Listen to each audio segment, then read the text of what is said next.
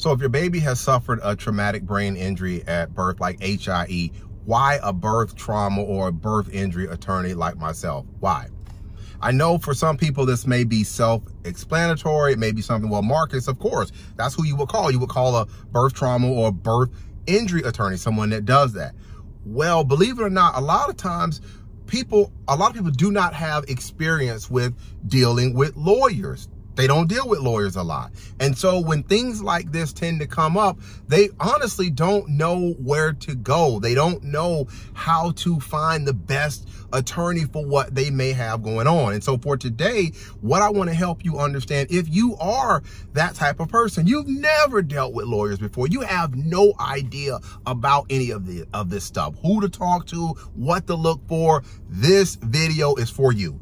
Although I'm talking about birth injury and birth trauma, this information can hold true about any type of issue that you may have going on and you need a lawyer. So a lot of people, when they are looking to get help, legal help, a lot of times in my experience, what I found is that people get the names of lawyers from referrals, either family members or friends or co-workers. That's how they find lawyers. That's how a lot of people in this country find lawyers. And so what you can have is a situation in which a person has gotten into a car collision and they've got issues going on, either with insurance or how to get a rental car or property damage or bodily injury. They got all of this going on, and they may have a co-worker at their job who has just gotten through their divorce, and the lawyer that they used for their divorce was like A1, like got it done, went to the mat, got them a really good result.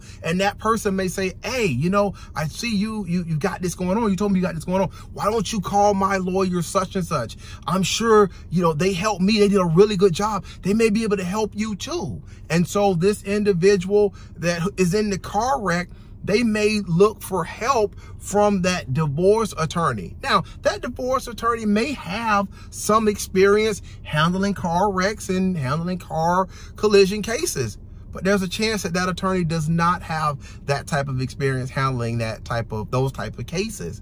And so what you want to do is you want to make sure that the attorney that you are looking to hire has experience or can guide you through what you have going on.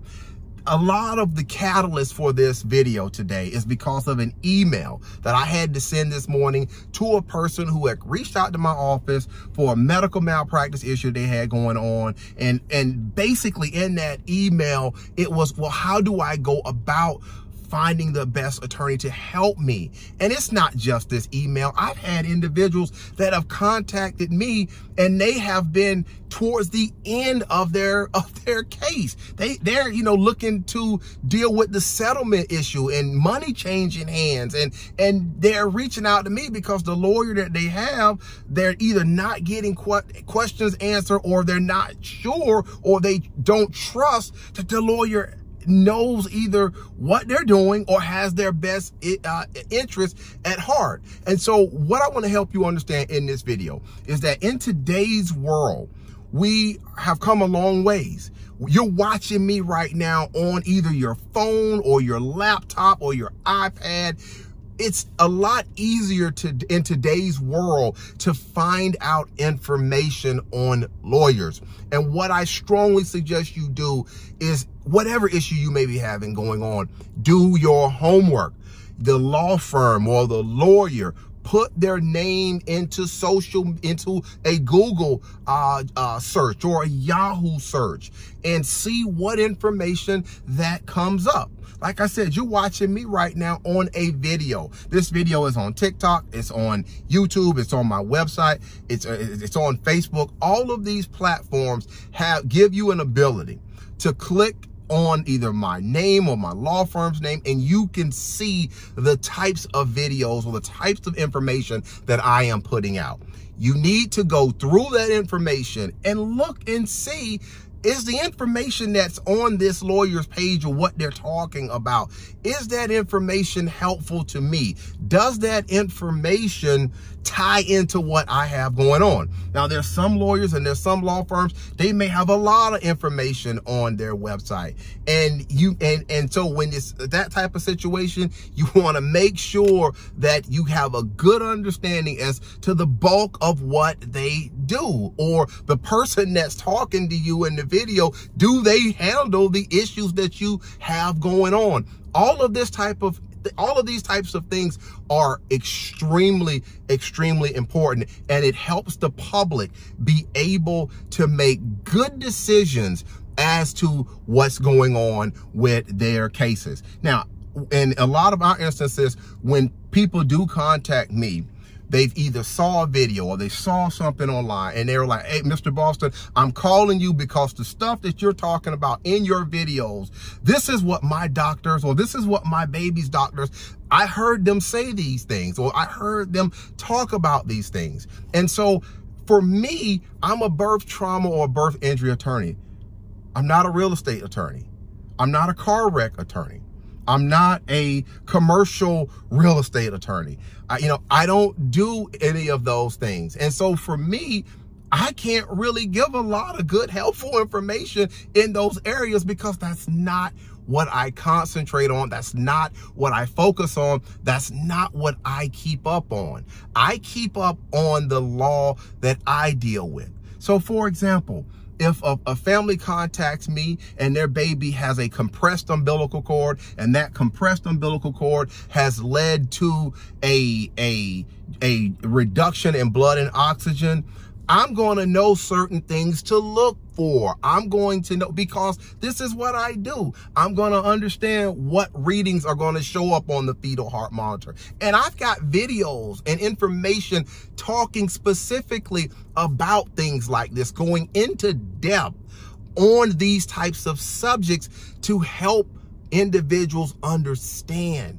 And you have to do this for whatever you may have going on. It's not enough just to have general videos talking about some of this stuff, but whether this information goes deep into the issues that you may have going on in regards to your case or your situation. I know I talked about a lot in this video, and this is extremely important, and this is important to me because I feel really bad when people do contact me and I cannot help them. And I know a lot of times this is because they may be dealing with the fact that they did not pick the best attorney for what they had going on. And so this video is to help you if you are in a legal predicament, you've got some stuff going on, and this is to help you understand how to get the best attorney for what you may have going on. And it all boils down to you doing your homework and knowing what questions to ask and what information to review. If you have more questions, maybe you're here today because your baby has suffered a traumatic brain injury. More than likely, that's why you're watching this video. And either the doctor has said some stuff, or you found, some videos of mine, and you have questions. If you've got that going on, this is what I invite you to do. There is a telephone number on the screen. I invite you to go ahead and pick up the phone and call me. I talk with families like yours all the time about these issues: HIE, hypoxic ischemic encephalopathy, cerebral palsy, MAS, shoulder dystocia, infection issues for mothers during pregnancy, labor, and delivery. This is what we do. Remember, it costs absolutely nothing to contact me, and just make sure when you contact my office that you pick a date and a time. That is important. A date and a time, so I'll know, or my co-counsel Renee, so we'll know what day and what time to reach back out to you. One more thing before I get out of here. I practice law here in the state of Maryland, and I know that because this video is on all these platforms, I can't control who's going to watch it and who's going to call me. If you do reach out to me and you are not in the state of Maryland, you've got to understand that we have to use what we call co-counsel or local counsel. In other words, an attorney in your state, and that's something that we can help work with you on or give you information on. But I just want to make sure that you understand that co-counsel or that local counsel aspect of things if you're not in Maryland. All right, that's going to be it for today's quick educational, I know I said quick, educational video. Again, I'm Marcus Boston, and I am one of the childbirth injury and medical malpractice attorneys practicing law here in the state of Maryland at Boston Law Group, LLC.